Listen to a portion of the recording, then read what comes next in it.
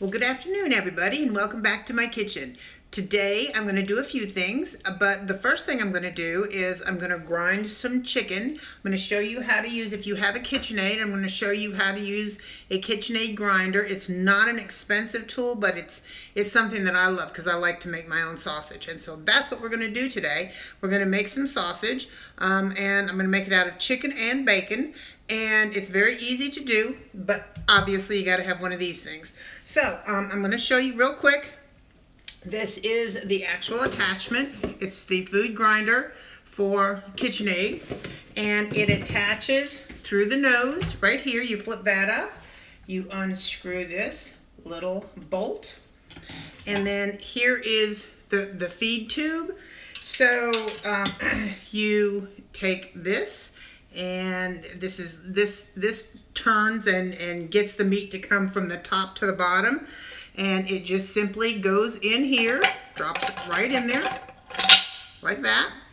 And then this is the blade, and the blade has got a square center, and see, that's got a square on it, so that goes in next. It would make sense though, right, because the blade goes next to the meat.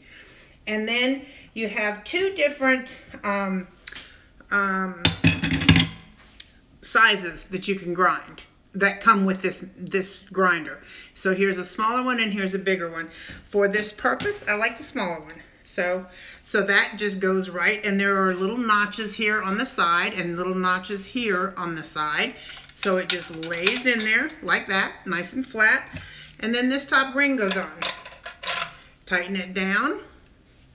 And now you've got this piece here, and that's going to plug in right there. And there you have it.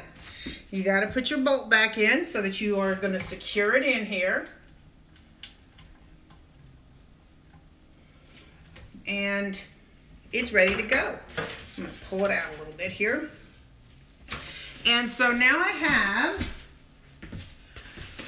just my foil pan, and here's the deal. If you don't want to use a foil pan, don't use a foil pan. The CDC says that foil pans are absolutely fine to use. I use them all the time. I am the queen of foil pans, and if you don't want to use one, don't use one. Use a regular pan. It's just kind of how we go here. And hang on one second. I'm going to get a knife. Hold on one second. Okay, so actually what I did was I made sure that everything was all cut up. Now, you can completely avoid this step. You can buy ground chicken, and you can buy Italian sausage and mix with it, or you can have just straight ground chicken and use the spices that I'm going to use here. You'll see that in a minute, and make the sausage. I just like doing this kind of stuff. It's just my thing, you know. So what I'm going to do, and I'm not going to keep you here for all of this. This is what I did. I do want to show you this though. This is bacon ends. Do you see that? Bacon ends in pieces. It's very inexpensive, and I use that when I want to make beans, or when I want to make bacon and incorporate bacon into one of my dishes. Instead of using the $8 bacon, I use that because that will give me, actually, I mean, there's a lot of meat on it, as you can see here. There's a lot of meat on it. It's just the end cuts, so they're not pretty. So, you know, as far as a piece, that's, you know, so there's lots of meat on there. It's just not a pretty piece. So what I'm going to do is I'm going to start this. And the other thing is, the reason I'm showing you this is because there's a lot of people who have asked me about my Kitchenaid and about different things to do with it. So this video is kind of for them. And like I said, when we finish this, which I will not take you through the whole thing, but I will show you how this starts for them, and then we'll pick back up when we're spicing it, which is with the stuff that you've already bought. Okay, here we go. So I'm going to turn this on, and you'll see that goes around, but what it's also doing is it's making my blade spin. So I'm going to drop a piece of chicken there, have a plunger, and push that down, and here it comes. I do this, as you all know, when I'm making my meatballs and all that stuff. I love ground chicken, and I love to do it myself. It's very cost effective, I will tell you that for sure. because ground chicken is usually somewhere about $5 a pound now. When I first started buying it, it was like $1.99. But it's not anymore, but of course nothing is. And this is about $1.99 a pound. You just have to grind it yourself. And so you just kind of push it through, that's all. And get this one through, and I'll put some bacon through, and then I'll come back to you.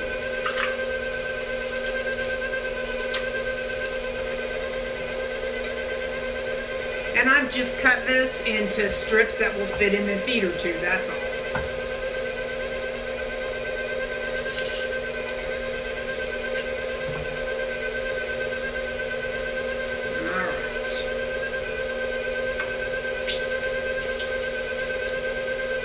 It doesn't take very long to do this whole thing either, actually. Although I'm not going to keep you with me the whole time. Here we go. So now I'm going to put a piece of bacon there. See, that's just one of the bacon ends. And the thing is, I just like the combination of flavors. And it certainly is, woohoo, and it'll spit at you too. I probably should be wearing I always say that. I probably should be wearing an apron because Lord knows I have many of them. So now this is the bacon coming through. And so actually, to tell you the other side of that is the point of me adding bacon to this ground chicken, or if you do it yourself at home, the point of me adding it is because the chicken is very, very lean. And to tell you the truth, I'm introducing just a little bit of fat to it. I want to do that. So let me finish this up and I'll be back. Okay, I wanted to show you the finished product, and here it is, the combination of chicken and bacon. That took me about 6 minutes to do all of that whole stuff that I had, so that's not bad at all. Again, you don't have to do that though. You can certainly buy ground chicken and get Italian sausage, or even if you want to stretch. See if I can get this over here. There we go. And the reason I wanted to show you, because I wanted to disassemble it and show you how easy it is to clean this thing up. Of course, having fingers that would actually work. And yes, I will wipe this. Don't worry, I wipe down my surfaces quite well. And so it has this little thing that allows you to turn it. She says, but my hands are slippery, so righty-tighty, lefty-loosey. All right, there we go. So unscrew the ring, and anything that you have down in here or whatever, just put it back in your mix. It's no big deal. It's all ground up small enough anyway. Then remember, this is the little shaft here. That comes out completely.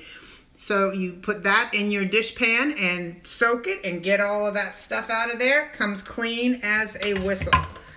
This is a little bit of stuff, that bacon that was stuffed in here. So I'll use a knife and chop that up and add that back here to the blend. So, okay. I will be back in a second. I'm going to clean this mess up, and I'll be back in a second with a bowl to show you how to spice this and get it ready for the freezer, actually. Okay, I think we're ready now. So what I want to tell you is this is what I did myself with the ground chicken and ground bacon, as you just saw.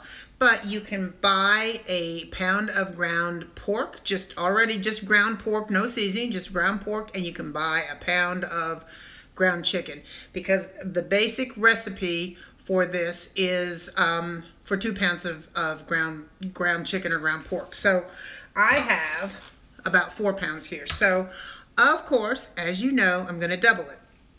The recipe I give you will be for 2 pounds of meat, and so just so you know. So I'm going to start, and what I'm going to do is back you up just a little bit. I am going to put all of my spices in a bowl first, and then mix them. You know, I see a lot of times people, put it right on the meat. Well, I feel like when you do that and you don't mix the spices before you put them on the meat, that you might have a lot of cloves in one bite and a lot of sage in another. So that's just me. That's just how I do it.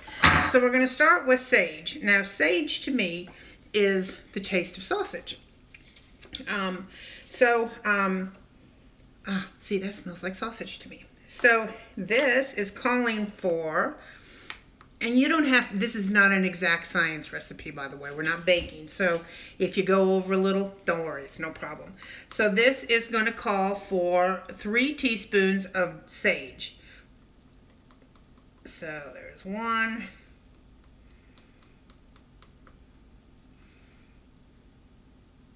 Three.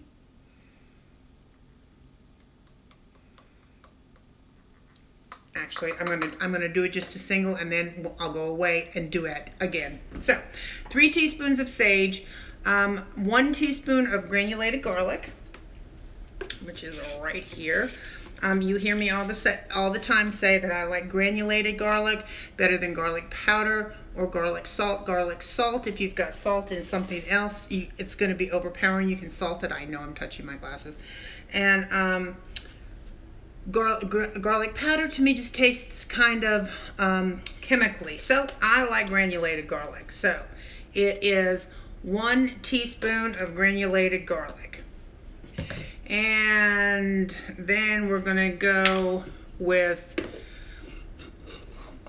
2 teaspoons of, nope, I'm sorry, 1 teaspoon, I'm so sorry, of kosher salt, and 1 teaspoon of black pepper. And I always use coarse black pepper. I just don't really care for fine ground pepper, so that's what I use. And you've also heard me give my little spiel about kosher salt, I'm sure. I just think it cooks better, it melts better, and it doesn't have the iodine in it. And so, therefore, it's not bitter. To me, that's bitter. Brown sugar, 1 tablespoon. Of course, I don't have one, so we're going to improvise. I'm going to give it a healthy teaspoon. I have one. I have 6, but I don't have any over here. So, a 1/4 teaspoon of red pepper flakes. Now, I'm going to tell you that red pepper flakes are spicy. My husband and I like spicy. And so, what I'm also going to tell you is if you don't, leave it out. It's no big deal. And a pinch of ground cloves. Now, cloves, that's a very powerful spice. So I'm going to just give it a few shakes because I want to have it a little bit in the background, but I don't want it overpowering. And then to this, we're just going to mix that up because, like I said, if you just kind of dump it in there, I feel like you're going to get it all in one space. So let me dump it in here, and I'll be right back. Okay, we're ready to roll. So this is the mixture, and I just mixed it all well so that it, I didn't have any one thing anywhere. And now I'm just going to do this over this whole thing. I'm going to hold off because some of this is by the eye, and because I'm doing more than 2 pounds. If you do 2 pounds and you follow the recipe, it'll be perfect. So nothing better than your hands. Get in here and just squish it everywhere. And you know what? This isn't going to taste like Jimmy Dean sausage. I mean, it's not going to taste like that. It is going to taste like a breakfast sausage. But this is what you call your own sausage. So when someone says, "Ooh, what kind is that?" you say, "It's mine." And like I said, you can do it with ground chicken and ground pork. You certainly don't have to do this. But for all those people who wanted to learn a little bit more about their Kitchenaid, I'm going to actually show you how to use the pasta attachment on that too, for those people with the Kitchenaid. So I'm adding a little bit more. And like I said, I'm just squishing it down in here like that. Making sure all of it gets nice and seasoned. It smells wonderful, I gotta tell you that.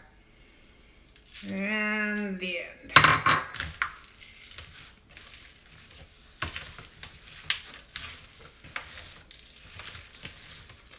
There we go.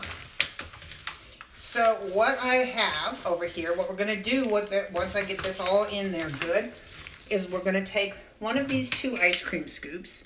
Haven't decided which size I want.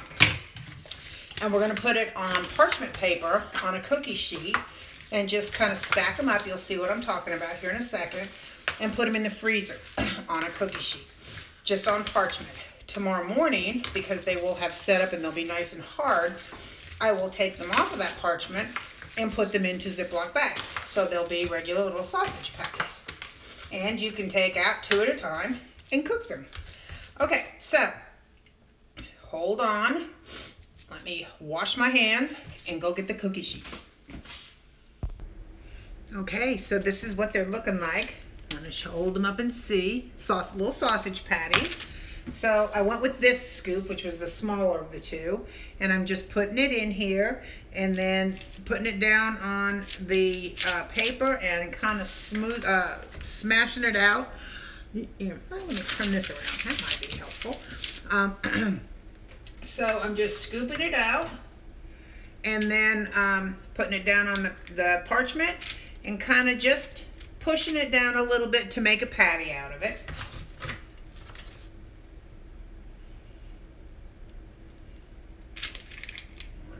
One on this row.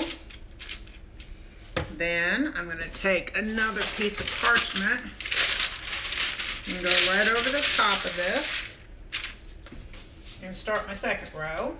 And then I'm going to take this whole, and then I'll put a piece of parchment over the top to cover it because I don't want them to dry out in the freezer. And just the same thing, just kind of push it down.